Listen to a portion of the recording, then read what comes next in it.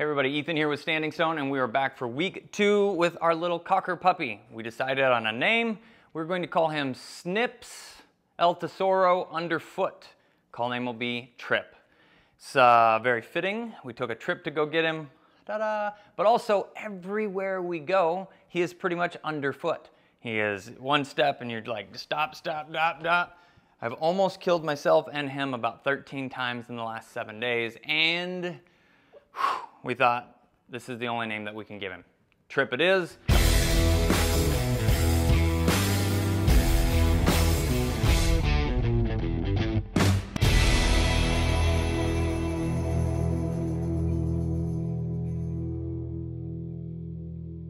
We're gonna get started with today's session. Now, in the first week, as we followed along with the course, we have charged the clicker, and that is all we have done for training this week. Each meal, there's been a handful of meals where he's been a little less focused.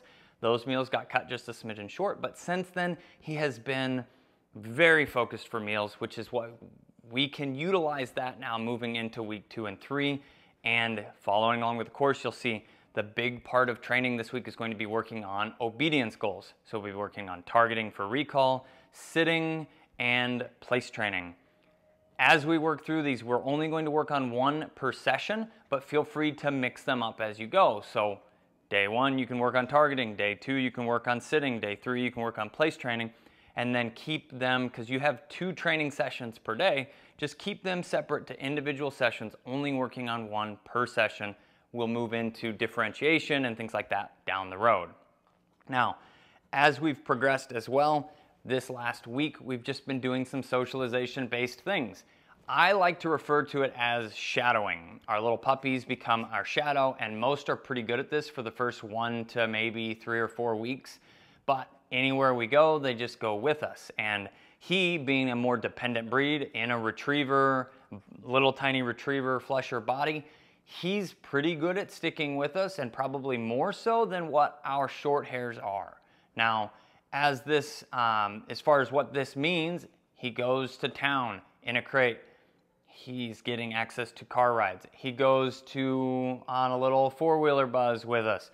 He gets out with the other dogs, and he's building confidence and getting better at going straight out to go to the bathroom, running with the other dogs, not being startled by them at all now, and all of that is building in his just overall socialization as a dog in his new life.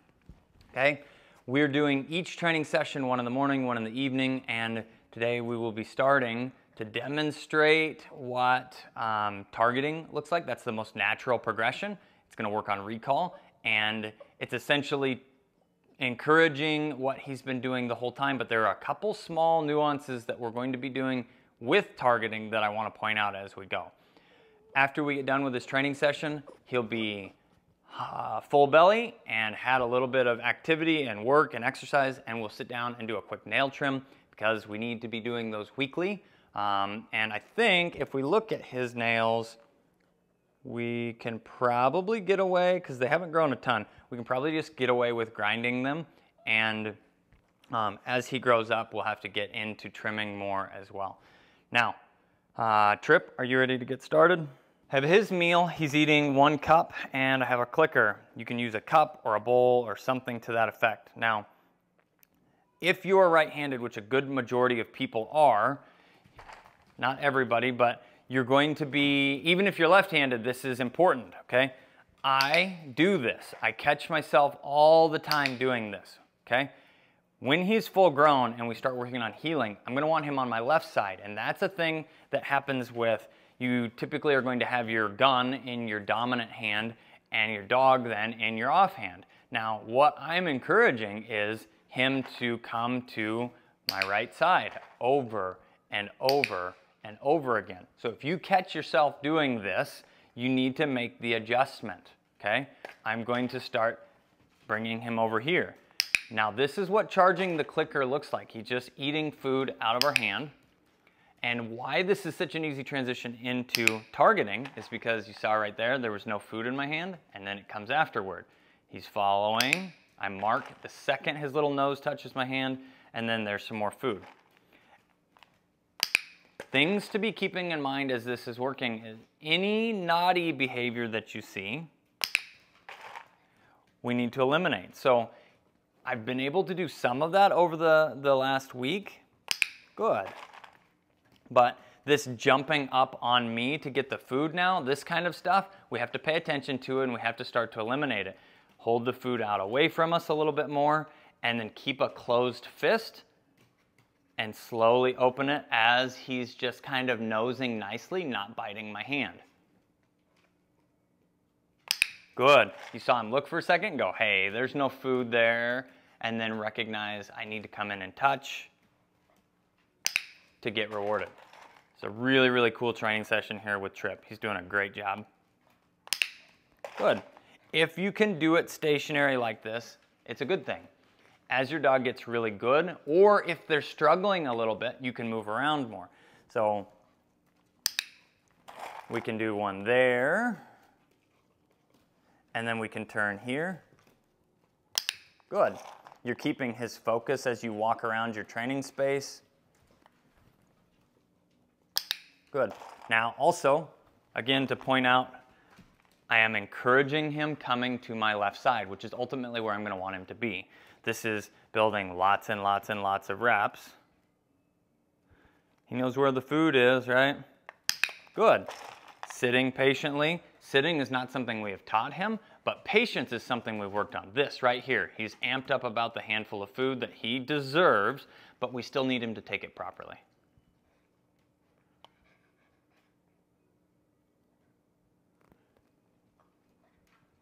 Good. Sitting focused over here. Simple little tip there, movement. That's why this targeting works so well. It's a big, off-colored thing, white hand, or it makes it easy for him to pick out movement, and it's attached to your arm and it's easy to move. These dogs are predators, so they see movement and track that really, really well. This is that process where he gets the opportunity to think a little bit. What can I do?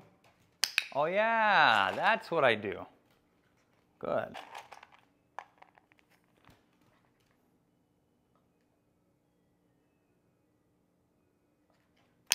I love it. Thinking.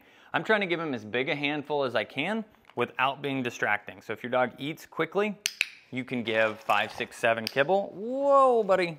That was a horribly timed. It was a horribly timed event. He jumped up on the bowl because I wasn't fully paying attention, and I clicked to mark it. Wonderful.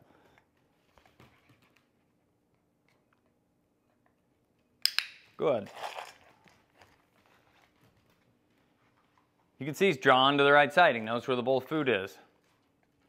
But what I was saying is we want to use as much dog food as we can. He's good with maybe 6 to 8 kibble that he eats pretty quickly. Keep your training session moving. If it takes your dog a long time to work through the amount of food you're trying to give, shrink it. You want to keep momentum going. Good. You can see he's got a really good handle on this targeting, which is why in his next session, I'll start working on sitting. Now, I do want to point out one thing. I haven't incorporated any cue at this point. I want to really get to the point of him demonstrating that he's super solid, okay? At least 2 to 3 to 4 days of being able to do sessions like this before we start introducing a cue. Because it needs to be timed something like this.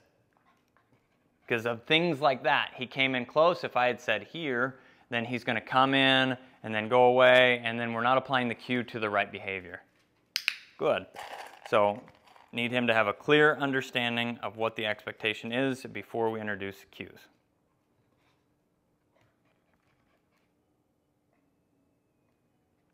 Give him a second to think. Good. We're almost done with this. We're almost done with this bowl of food. Oops, dropped one. Want to minimize if possible, the amount that gets dropped on the ground, because I see some people do this too, and it becomes a game of, oh, you did it, and we toss one out for them to go chase. Well, that builds a lot of focus around searching the ground and not necessarily paying attention to us. So we try and avoid as much as possible, and definitely don't encourage throwing food for them to go get. It seems like a fun game, but it pulls a ton of focus away from you as the handler. Now, that may be beneficial, so there is no such thing as a do not ever do this. It's just, I would strongly advise against it for the average person. Good. All right, we got about 2-3 more reps. That was a bigger handful, but he is very focused on eating. You could do a jackpot in here, but a jackpot isn't gonna help him. I've tried a couple of those. He got close but didn't touch. I've tried a couple of those and he's not really as good yet eating out of the bowl, so that would actually slow us down in this. He's really comfortable and confident eating here. Got about 1 left.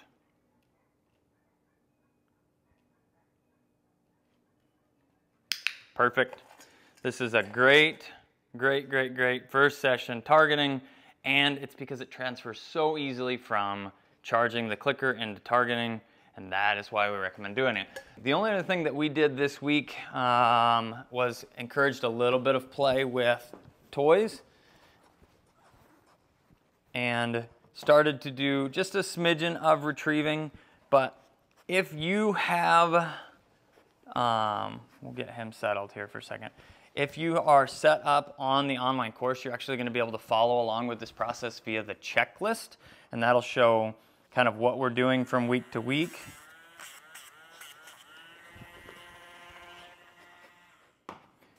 Completely normal for the little squirming wormies to try and do these things. And what we're going to do is just help get him in a position where he's comfortable. I've got my arm across him so he's kind of supported here, and we're going to give him a second to settle. This is only his second nail trim, folks. We're just 1 week in. Shh, good boy. And it takes a little bit of getting used to.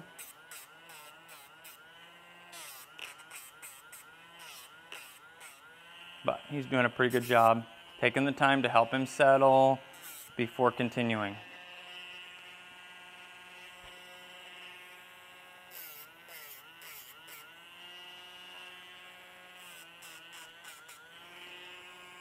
Take the sharp edges off.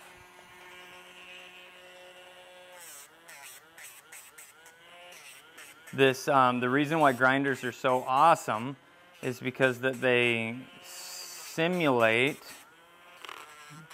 natural digging, and the natural digging process helps quicks recede, and when quicks recede, their nails can stay shorter, which decreases the chances for nail injuries. If their nails get too long, when they're hunting and working hard, they can actually break them, and that is a process that will take days to weeks for the dog to truly be recovered enough that they can go back to work. Some different than others, but I saw a dog one time in a hunt actually break a nail. We got back to the truck and there was blood on the tailgate, and I could tell that it was bleeding. I found he had broken his nail, but hunted the whole day, or that at least that whole field for an hour, hour and a half, and I don't know exactly when he broke his nail because he never slowed down. So that would be a super tough dog, not really typical. Some dogs I've seen be lame for a while. A week plus after breaking a toenail completely off. All right, we're just about done here. Just taking a little bit off, and that's all you should have to do if you're staying on top of this weekly. Good. So now we'll finish this with a little bit of love and cuddle time. We don't instantly just escape the situation, and that helps to set a better understanding down the road of struggling isn't getting you out of this. Laying calmly and relaxing, that's going to be the ticket. And as soon as you relax, we can finish it up pretty quick, and then you're all done. He's chill now. Okay, now let's get him outside to go potty. Thanks, guys, for watching. This is Trip. I'm the guy with the pink gun. We will see you in his next video.